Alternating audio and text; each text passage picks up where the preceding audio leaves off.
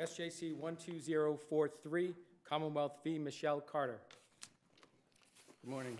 Good morning, Mr. Curhan. Why don't you give us a moment?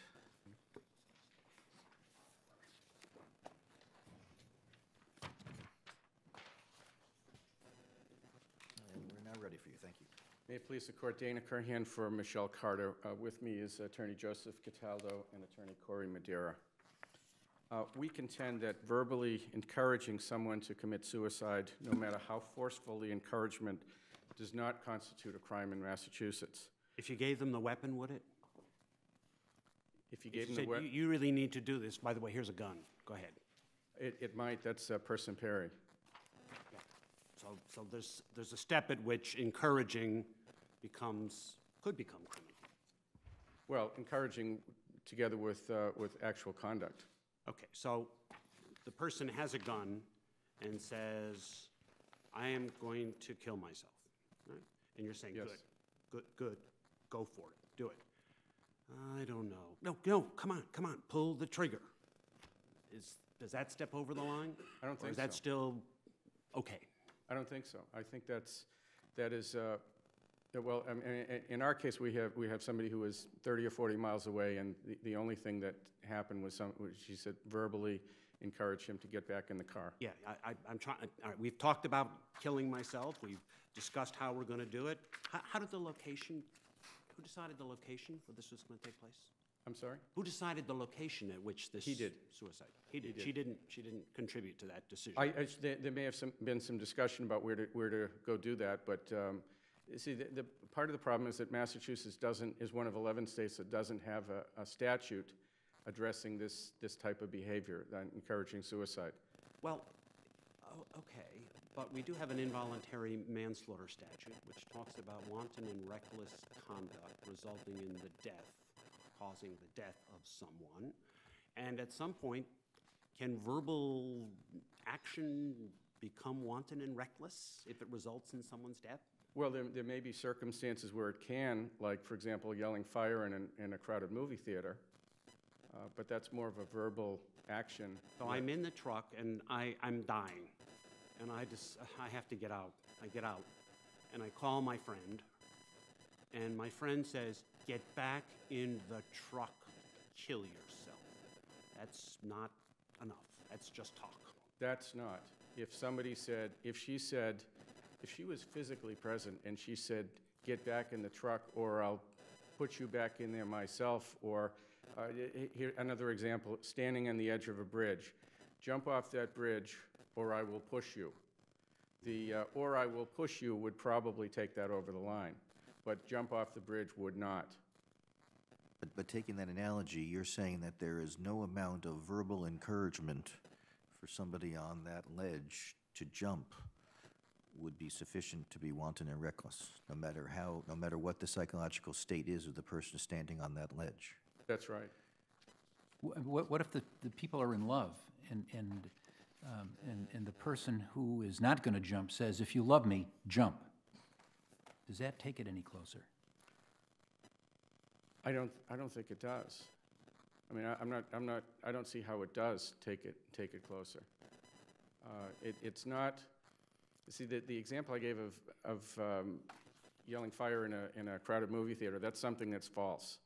That is, okay, I'm going to say something that tricks people into running out the door, and then, of course, there's no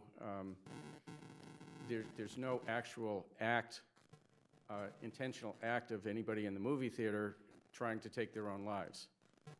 Now, if the conversations had been the victim here, let's assume the victim had some people that he really hated, classmate really hated, and said to your client, I'd like to kill that guy.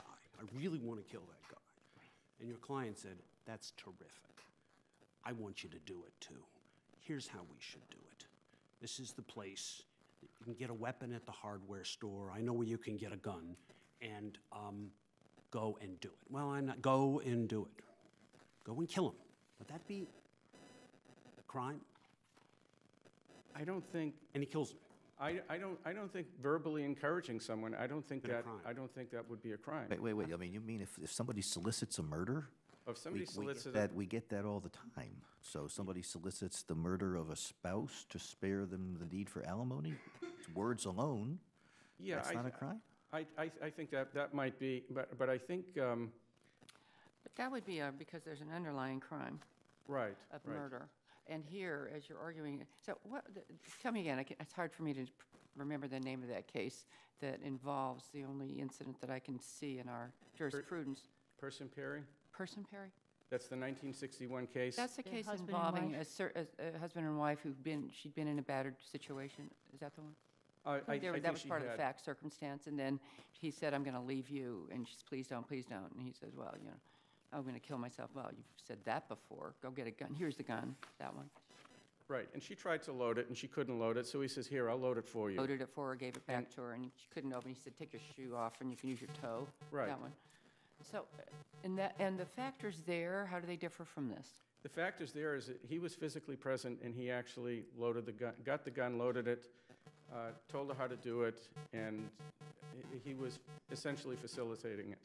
You're not suggesting that the current facts are not reprehensible in some way. I'm You're not. suggesting that there's just no law against it in the Commonwealth. Right, it was not a crime. See, the problem with involuntary manslaughter with an affirmative act is that the affirmative act, there has to be causation. There has to be proximate cause. Now, Well, we're talking probable cause now. I know proximate. We're talking all we have is an indictment. And the question is whether it should be dismissed because there's no probable cause before the grand jury. We're not talking about jury questions. well, the facts aren't going to get any better. The facts are viewed in the light most favorable to the Commonwealth. And, viewed in the light most favorable to the Commonwealth, they're not going to change. She may have told him, let me put this in perspective. He had attempted suicide in the past, and he was talking about suicide again. And she, for a long time, tried to talk him out of it. And finally, about 2 weeks before it happened, she said, okay, if you're going to do it, go ahead and do it.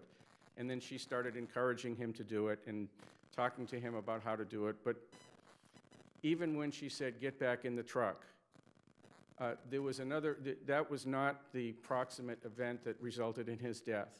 He then physically got back in the truck with the intention of taking his life, and he sat there and he waited until the fumes overcame him.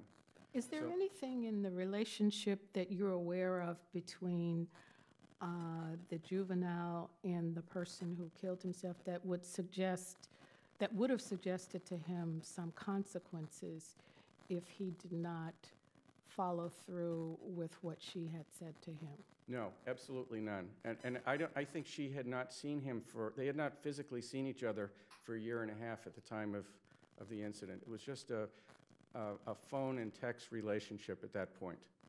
So that there was nothing coercive No, that you're aware of in the relationship between the two people? absolutely nothing. And why is it, I know you say that words alone cannot be wanton or reckless, but why is that? I mean, if I encourage somebody to engage in a game of dare, let's see who can sprint fastest towards that cliff and stop as we approach, stop at the furthest point of that cliff. And in playing that game, the person I'm playing it with doesn't stop in time and jumps over. Is that not, falls over, is that not reckless? I don't think so if that person makes a decision to participate in this activity. So, but we had the Russian roulette case where they willingly agreed to play Russian roulette, and we found that to be wanton and reckless to engage him in that kind of a game. I think there was an underlying crime. What was the underlying crime? Well, I'm not sure. I mean, it definitely, probably something with the firearm, but I think there was a finding that they were engaged in a joint venture to take someone's life. I understand your argument. You would say, even if all the questions that are being put to you, the answer is yes, that would be enough. you still have the language about threat of injury in section 54,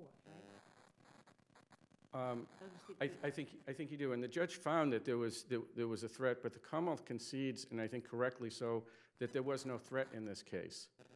And I think if you look at Felix F., there was no threat. She didn't say, if you don't kill yourself, I will, whatever, fill in the blank. So that's what all she said is, get back in the truck. And that's the key that the judge found, but I suggest that that wasn't enough. To give you an analogy. You need to have, what here? You need to have, Infliction, then you have to have the infliction of bodily harm, right? You have to have infliction. And the undisputed evidence is that Mr. Roy inflicted the harm. He's the one who got the generator, who drove to the location, who set it up in the truck, who turned it on, and who got in the truck. So, you know, there's nothing that she did, there's no physical act that she did to inflict it. What about the theory of omission, where arguably she had encouraged him to commit suicide, had tried to dissuade him from not committing suicide when he expressed some doubts and reservations and suggested postponement? Did her role in these conversations somehow create a risk of serious bodily injury that she had a duty to alleviate? I don't think it did, because I don't think this kind of duty has ever been recognized just by encouraging somebody to do something. There's no, the cases talking about this duty talk about parent, child, employer, employee, or where you physically create a danger, so, for example, starting a fire. The other point, with regard to the youthful offender statute, to the extent that that requires infliction, there's an omission here. So I don't think that qualifies as a youthful offender under the youthful offender statute. Now, Well, I mean, this is a crime that involves death as a consequence. Death caused by actions of the defendant. Why isn't that enough to satisfy Section 54 on the youthful offender statute? because it's not a crime, and because the proximate cause. If it is involuntary manslaughter, it surely is a crime.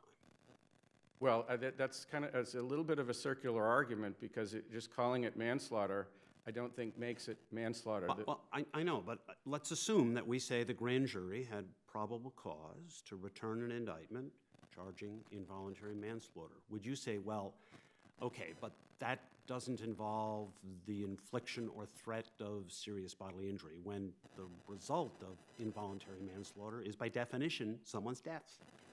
I think the result here was someone's death. The problem is that the death was caused by the victim himself. Again, he's the one who set up this whole situation, and once she said what she said, there was another event that took place, which is he got in.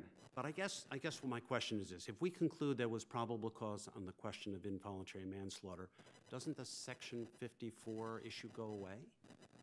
Well, we conclude, in fact, the conduct of the defendant, as the grand jury learned about it, was involuntary manslaughter. It could have been. The jury could conclude it was.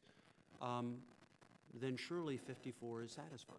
If it's involuntary manslaughter by commission, then that probably does satisfy the youthful offender statute. If it's involuntary manslaughter by omission, it probably doesn't. But your argument essentially is that wanton or reckless conduct can never be words alone. I'm not sure if I'm saying they can never be words alone. I think they probably have to be words plus, and maybe words plus means... And what's the plus? The plus is something like falsehood or a threat. So if I yell fire in a crowded movie theater, what I have said is false. I have not said, you know, you should all leave through the back exits. What I've said is that there's a fire here and you better get out of here. And the verbal conduct is, it's not just expressing an opinion or encouraging you to do something or whatever. It is actually tricking you into running out of the movie theater very fast. What if the plus is persistence? I don't think persistence is an element. I think it has to be something in the content of what is said or in the context. Usually, if the plus is a threat, if the plus is a falsehood, then in certain circumstances, maybe. But if it's just, you should go kill yourself, you get back in that truck, it doesn't matter how persistent she is, it doesn't matter how reprehensible we might think her conduct is, it simply isn't a crime, and it was not at the time, and we can't make it a crime retroactively. You're saying that encouraging somebody to do something that's not only stupid, but potentially deadly is not a crime. It's not. So if we had a situation in which she had said, let's see how long you can hold your breath in a car with a generator running, let's see how long it'll be before how long we can stay before we fear we're going to die, and then it turns out the person stays too long and dies, the person who encouraged that game is not guilty of a crime? I don't think so. Unless there are any further questions, I'll leave the remaining points of the brief. Thank you, counsel. Good morning, Your Honors. Shoshana Stern for the Commonwealth. Your Honors, if I may just address Justice Hines' question about whether essentially the Carter had any coercive power to enforce, if you don't do this, then. I think she made it clear in her conversations with him from prior discussions that she would be deeply disappointed in him if he didn't carry through. She would be angry at him. And she also said, if you don't do this, I'm going to get you help, which is a good thing, but it was clear from the context of their relationship that he feared that deeply. He did not think hospitals would help. That was something that even though a normal person would think that help was good and killing yourself was bad, that the grand jury could have interpreted that as sort of a... Okay, this is in my mind the sort of $100,000 question. Mm-hmm. When did this cross the line? When did these words cross the line? I think that it's always, because this is such a sort of collective picture of a human interaction, it's very hard to draw a single line. Involuntary manslaughter by wanton and reckless conduct is very frequently very fact-specific, but just sort of by its nature in general. But I think that we can say that we know that she was way over the line when she told him to get back in the truck. Okay. And I think that the prior interactions are important context for that. I mean, if some random stranger tells you, get in your truck and kill yourself, most people are going to be like, so go away. Let's say that didn't happen. Mm-hmm. Enough? I think it is still enough. I think it's much stronger with it, but I think that she has been, even just within that single day, they've been talking about it since 4 a.m. when she wanted him to do it then. She wanted him to do it at every juncture they talked during that day. And he was nominally on board with it, but he kept doing other things, and she kept talking about, I thought you were going to do this. I don't understand. What's the point of all of this? You keep saying it, but you never do it. Promise me you can't break a promise. Promise me that you won't get caught on purpose.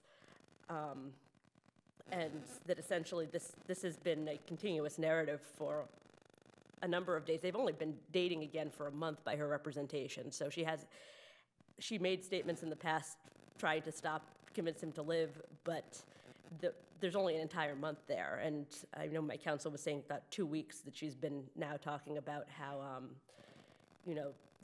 this is what you need to do. You've tried to save yourself. It's not going to work. Your family knows you're going to do it. They're prepared.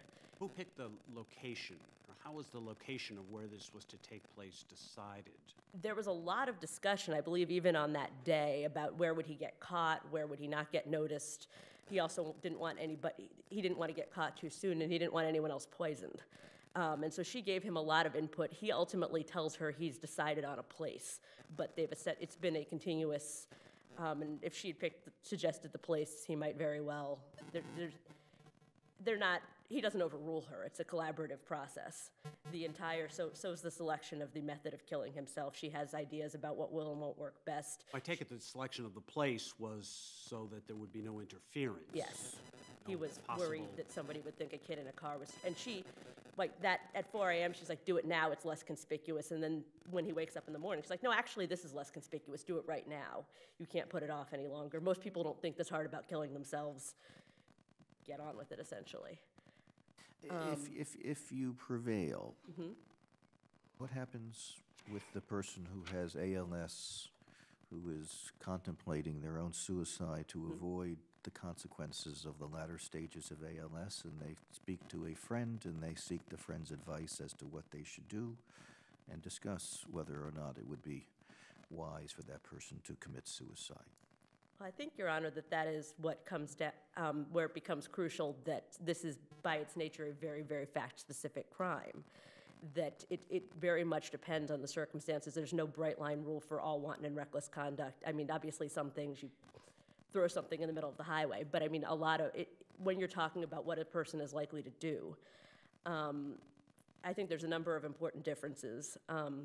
One of them, though it's not the critical one, is that I think there's some debate as a society about assisted suicide for terminally ill people, but not for depressed teenagers who haven't found the right medical treatment yet. There's no, that we as a society, I think we're generally all on the same page that those people should be kept alive. We can civilly commit them to keep them alive if we think they're going to try to kill themselves. I think asking a friend for their thoughts on your plan is different from having if he'd said, you know, I'm suicidally depressed and I want to kill myself, and she's like, well, that's unfortunate, but, you know, I see where you're coming from, that is entirely different from the degree to which she was pushing him out of his own reservations. I mean, when he says, you know, I don't want to leave my family, I love them, she's like, don't worry about that. Here's why you don't need to worry about that. Don't let that stop you. The difference that someone is with ALS asks more, and the discussion is more. Let's keep the same hypothetical going for a minute. And so it's over a long period of time, and the person with ALS is getting increasingly more ill and more concerned, and also concerned about leaving family. Understands that might need help. Can't do it alone unless someone's really encouraging, because it's going to get to that point. The psychic pain takes over. And at what point in that hypothetical does it cross the line? Well, I think to a certain extent it depends. Here's a cocktail, this is what you take. I can't move my hands, will you put the straw? That point? I mean, I think the ultimate question is sort of ultimately who's driving. That, you know, it's one thing to say I need help with my plan, but she is pushing it harder even than it may be something she thinks he wants, though I would also argue, I know my brother brought up the issue of it matters with trickery. I can't make any claims about what was going on in this case, but the grand jury heard evidence that she was writing to her friend the day before he killed himself, and 2 days before, saying, you know, he's missing, I could have done something, I should have known this was going to happen. That kind of trickery goes to whether the conduct induced. That's completely But no, but I mean, it's, I know there's no good faith exception for speech, but I think that this is not, I mean, the fact that she is both telling him to do this and telling other people it would be horrible if he did this at the same, and she would stop him if she could. Well, we're now dealing with your facts and your view. Yes. I mean, you know, at the trial, but the grand jury presumably has she heard would that, be and able that to is- argue that she always wanted that. And as she said, actually, I learned that one way of dealing with suicides is to pretend to go along. But we're not there. We're on your facts and your view. So let's go to the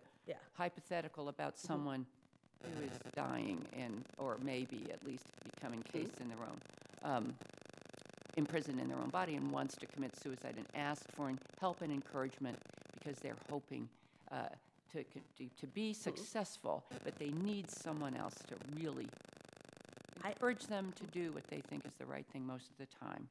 I think it's a detailed determination based on the facts of the case, and it comes down to the specifics of what the grand jury and the jury hear. And ultimately, I think that's a distinction that they can draw. But it can be a crime, even if you have ALS, and you're just depending on helping. the circumstance. I mean, not everyone with ALS necessarily is. I mean, again, it depends on the specific fact set.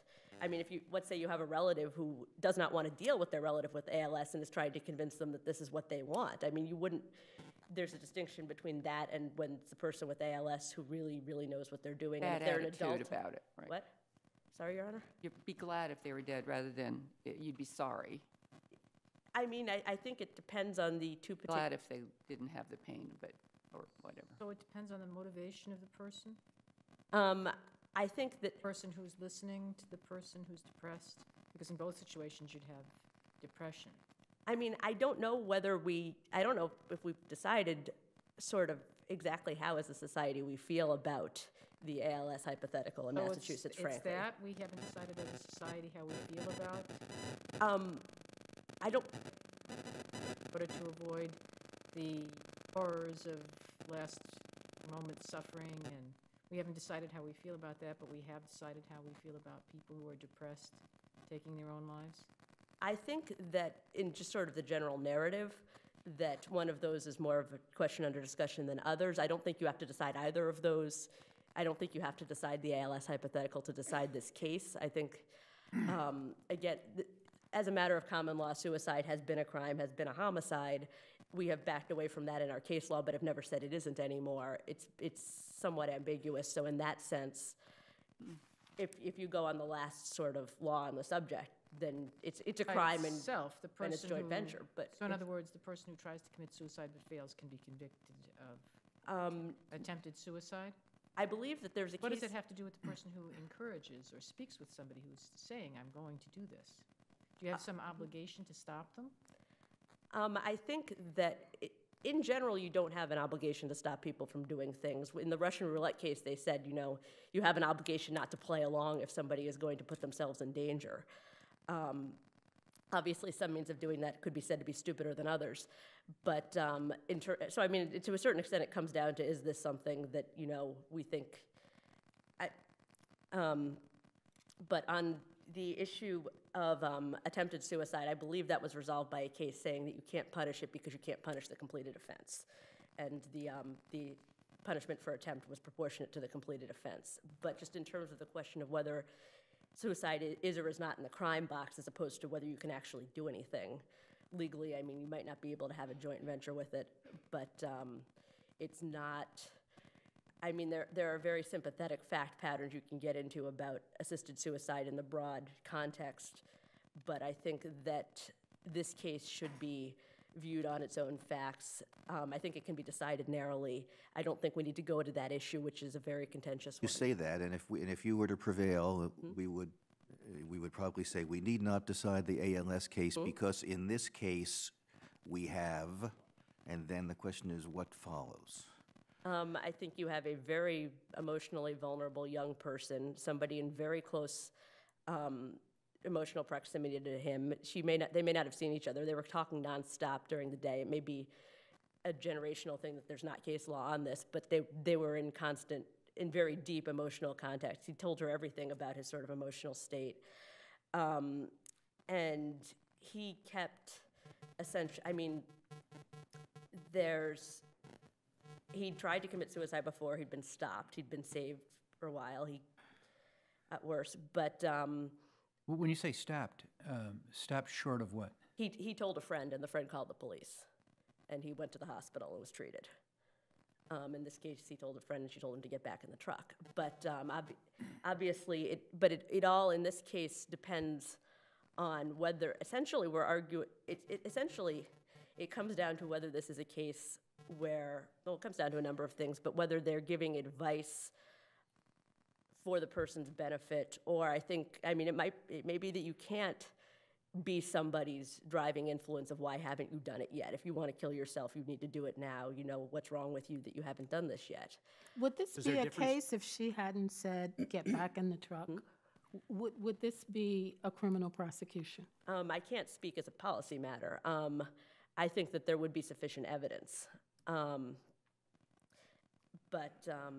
I think that it certainly heightens the causation. I seem to recall there was a series of incidents with people encouraging somebody to jump off the top of a building. Do we know if any of those were prosecuted along these lines? I don't know, Your Honor. I think that I would argue they probably would fall under this logic, but I don't know if they were prosecuted. Yeah. Do you know if the assisted suicide cases have involved a somewhat more, or at least a passive role on the part of the doctor that has assisted the patient to commit suicide? I don't know for sure. Is there an issue of encouragement in those cases? I don't know. I know my brother cites a Minnesota case that's about the general encouragement of someone on the internet about suicide, but I would like to emphasize that again, I mean, frankly, if she had just supported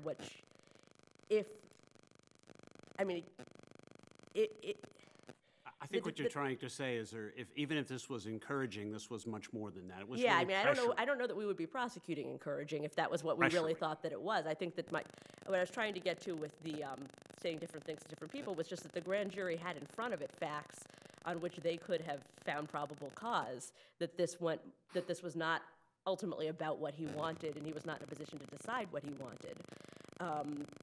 So you would say that even if we had a law that permitted someone assisting, this would still be a crime Yes. under the Yes, I would say that this falls outside the bound. I know that this is the defense view of the case, but I would argue that that is not what the Commonwealth thinks it is prosecuting, and that is not the sort of behavior we're trying to get at. We are coming at this from the perspective that this is essentially somebody, I mean, it's sort of, voluntariness is not exactly on point, but essentially it's somebody doing emotional manipulation could be found to be on somebody who's very, very vulnerable to get them to do what they want them to do under a circumstance where they know that the person is likely to listen to them and likely to do it, and they know that if they do it, they're going to die.